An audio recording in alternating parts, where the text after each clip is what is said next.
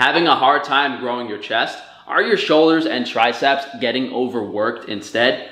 I'm going to show you 5 exercises that I have used to solely build my chest over the past 9 months. And over the 10 years or so I've spent in the gym, 7 of them were spent in the trap of conventional weightlifting wisdom.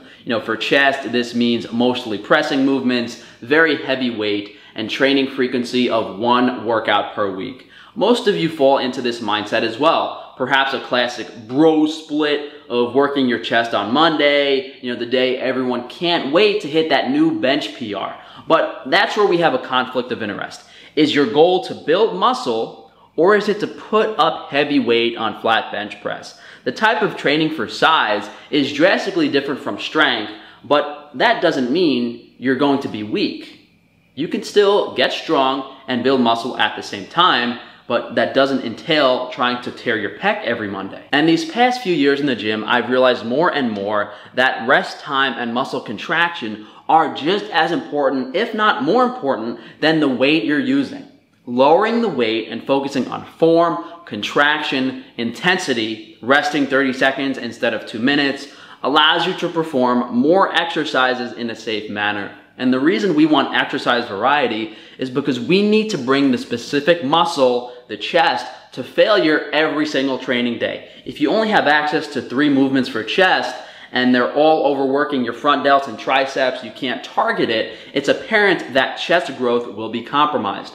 The goal of a compound movement, like a bench press, is to work your chest, your shoulders, and your triceps. But when you go to do, a dumbbell fly or a cable exercise, using too much weight tends to be counterproductive. Do you want to use 50 pounds and burn out your shoulders, or 30 pounds and get a nice contraction in your chest every single repetition? If your shoulders and triceps are pumped instead of your chest when you're working out chest, you have to reassess your training style.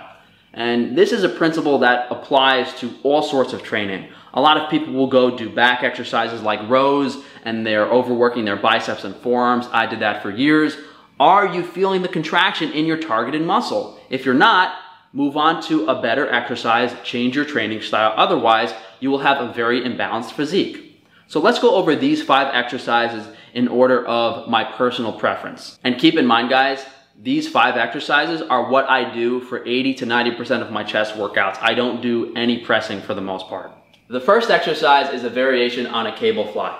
So I'm using a functional trainer, and you could just use any sort of cable machine that has 2 individual weight stacks. Most of the time, you'll see people, take 1 step forward and do a sort of angled cable fly like this. That's the very, very classic version. What I like doing, and is actually my favorite exercise for chest, is you take both cables at the same time, your feet are at about shoulder width position, and you bend over at about 90 degrees. And in regards to arm positioning, you want the arms to be a little in front and you to be a little back.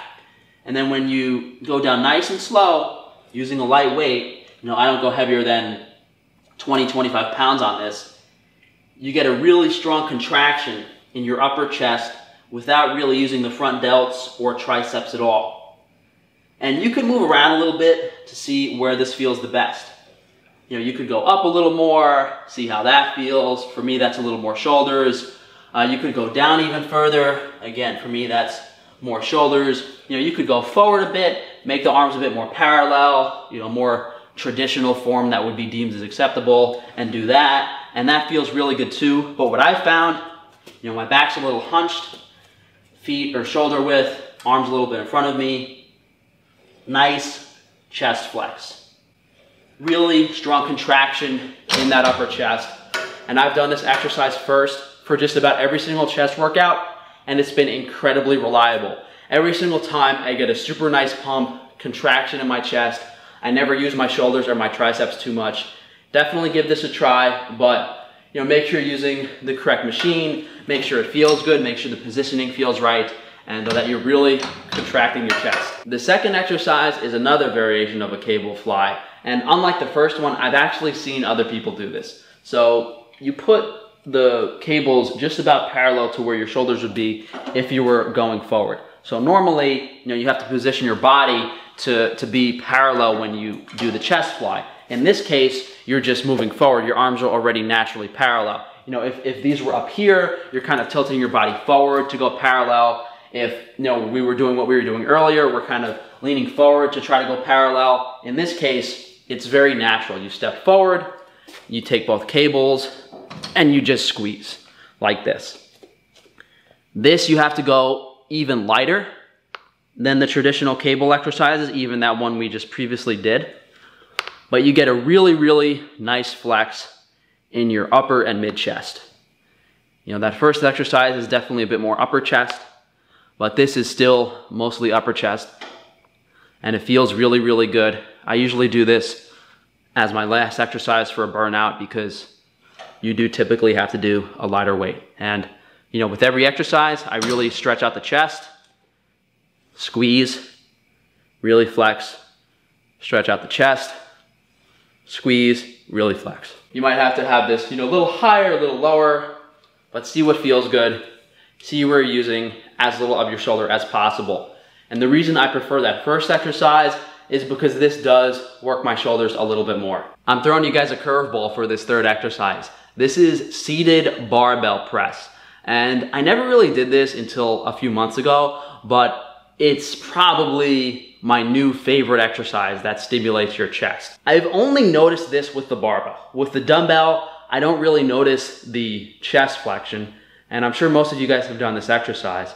Also, only seated. So only seated barbell. Standing dumbbell doesn't seem to work. So relatively lightweight, 65 pounds, just up, nice, really nice chest flex, down, stretch, up, chest flexion, down, stretch, up. Really nice flex in my upper chest. And it feels like it hits a spot by my clavicles that other exercises don't. And I usually like doing this right after my chest workout when I'm moving into shoulders. So I'll do my 3 or 4 favorite chest exercises, and then my first exercise for shoulders will be this, and I'm still really hammering that upper chest, and I'm getting some delt work in too. This fourth exercise is probably another one you haven't seen before. So I always used to see these guys do like cable flies from a lower position, and you know, there were a couple days where the cable fly machines were taken, so I said, hey, can I do it with dumbbells? And it worked out fairly well. So this looks like an underhand front dumbbell raise for shoulders, but if you do it right, you get a really nice flex in your upper chest. And I think the key here is not going too heavy initially, so you get used to the weight you're using. I usually use about, 15, 20 pounds for working sets. And the real key here with this exercise is getting the stretch.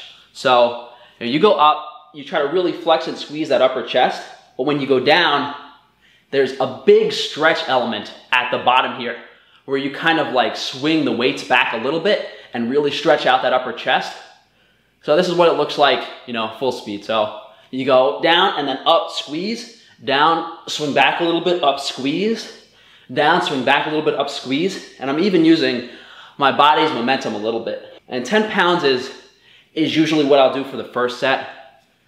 Unlike the other chest exercises, this does hit the front delts quite a bit. So your front delts might fatigue more than your chest. You want to just try to really try to keep the tension on your chest as you're going up and down. And I feel like almost like flexing my lats and scrunching my shoulders together takes some of that tension off my front delts.